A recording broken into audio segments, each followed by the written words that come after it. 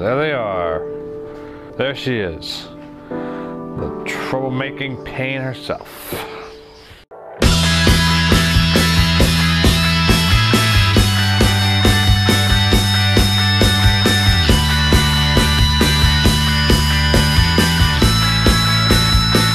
What's going on, guys? I'm Renegade. This is my 2006 R6. This is my 1993 XJ600. Currently, neither one of which are running. That's fun. This video is about the R6. If you notice, she's still naked. And if you watched my last video, you're probably thinking we're going to start in on some valve adjustments. You'd be wrong. I'll explain. So as I said in the last video, this bike has not been running. It hasn't been running for basically the entire time I've had it. Yeah, so far, this bike has had a rough history with me. So, just to recap for those of you who might be new, and maybe for those who aren't new subscribers, but it's been a little while since I've done a bunch of these videos on the R6, and this is actually the reason. Well, there's a reason why I didn't do a video last week, and I'll get into that. But, to recap, 2006 R6. It's been one of my dream bikes. I've always wanted one. Well, I got a chance to buy one. And this is... We'll take a quick sidebar. There's a lesson to be learned here. And it's about, 1, looking before you leap. 2, knowing when you're beaten and admitting to it. So, 2006 R6, dream bike, always wanted one. Basically, since I started riding, because I bought my first motorcycle in 2006. Of course, mine was in '82, but at the time, the brand new Yamaha motor, or motorcycle, was this. So since I started riding, I wanted one of these. So it's pretty cool to have it in my garage.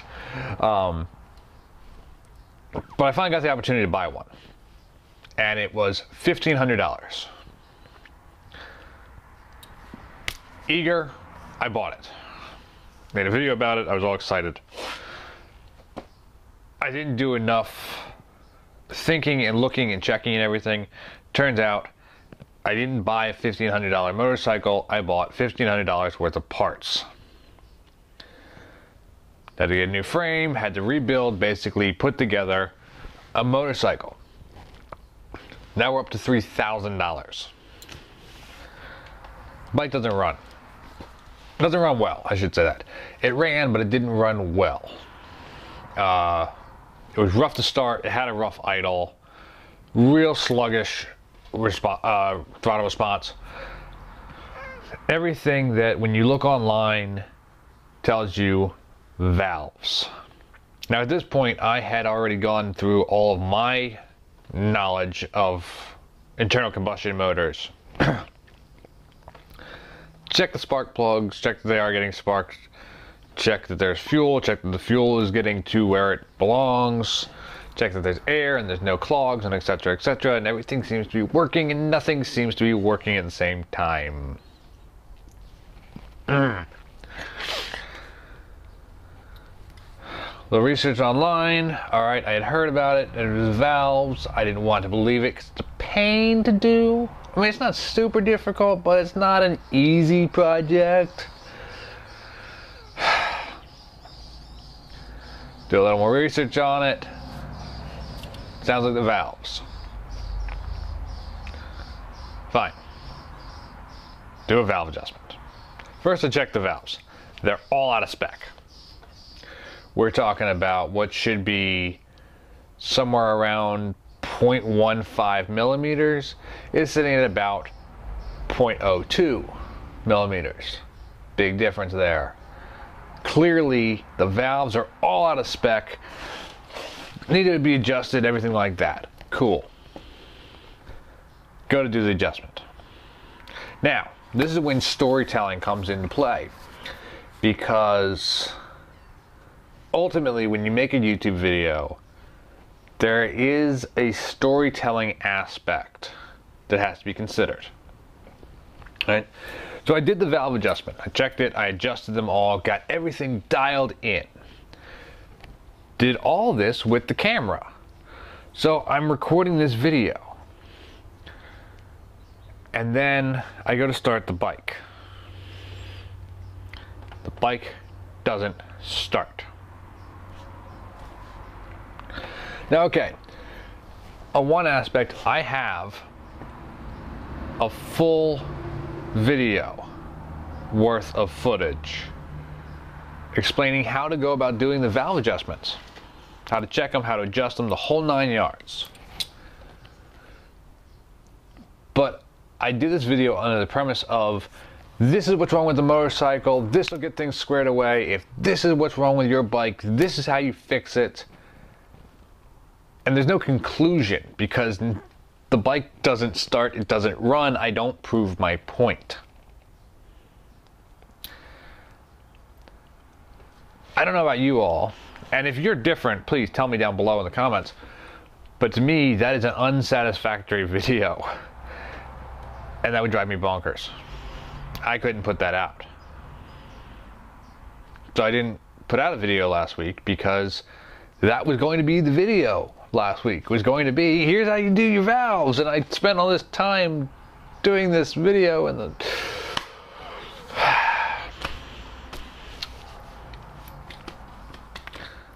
Okay, so if it's not the valves, and they're all dialed in, the valves are great, the timing is great, if it's not that, why isn't the bloody motorcycle running?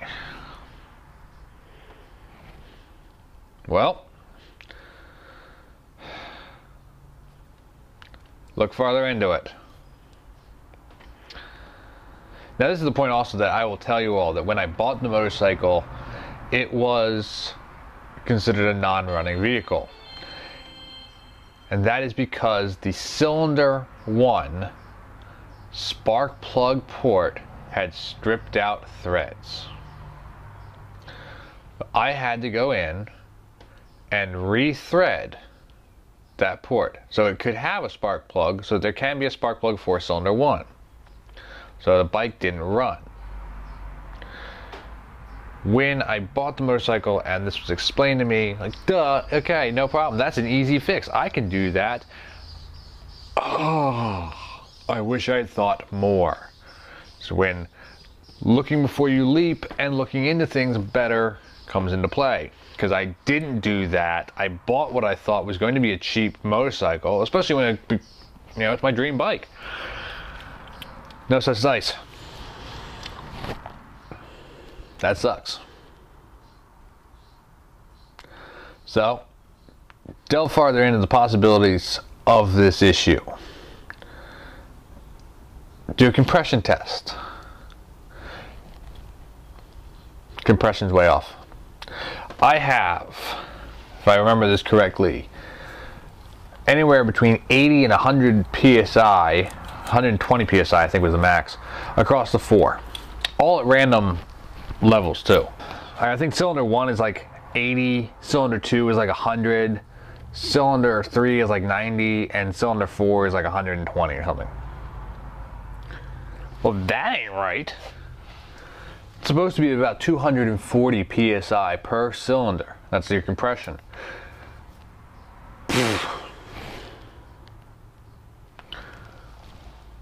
Well, so the next test to do would be to see if we're talking about a massive leak or if we're talking about bad rings. To do that test, you simply drop a little bit of oil into your spark plug port, so it goes down into your cylinder, into your combustion chamber, coating the walls and creating a temporary new seal around your pistons. Crank it, getting over 200 psi of compression on all 4.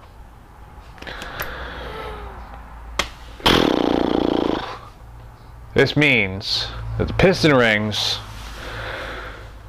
are shot.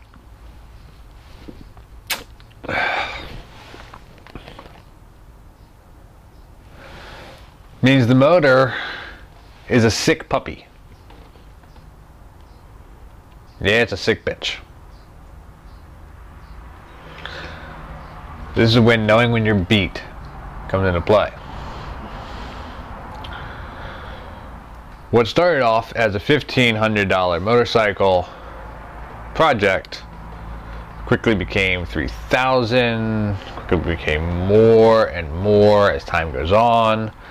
And the bike still isn't running, and now the motor has a major issue: bad piston rings. This is when a normal person on a budget would tap out. So I can't do it.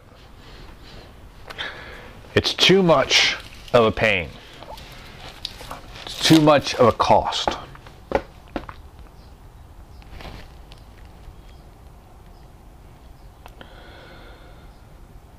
I'm already 3,000 some odd into this bike. And now we're talking about major motor work.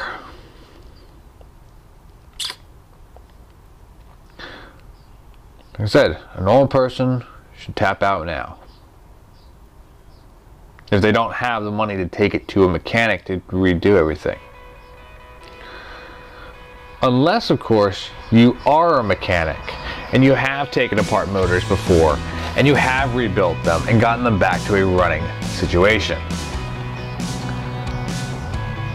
For those of you who do not know, my 87 Volvo 245 that is my daily driver, I took apart and rebuilt the entire motor a few years ago, which has been running ever since.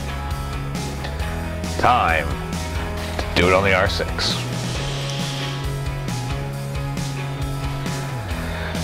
So as I'm making this video, parts are on their way. Piston rings, gasket set, bearing sets, they're on their way. I figure I'm going this far, I'm even going to replace the clutch. Because obviously, this bike, which is not that many, it's not that old.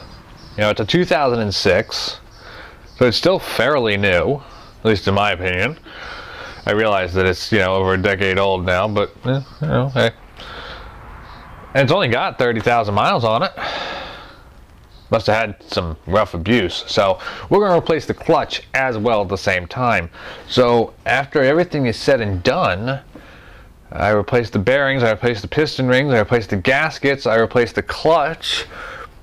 For all intents and purposes, I'm basically going to have a brand new engine for my 2006 R6 that I've wanted since 2006.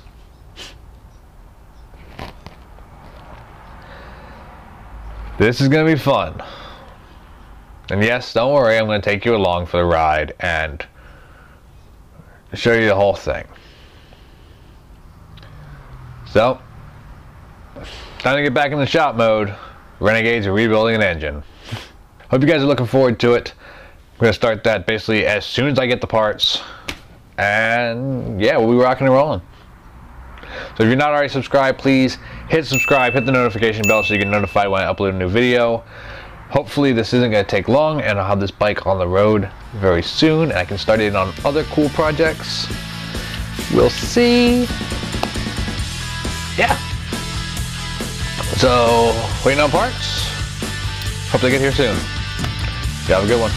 Keep rocking and rolling. I'm going to keep taking care of business. See you in the next one.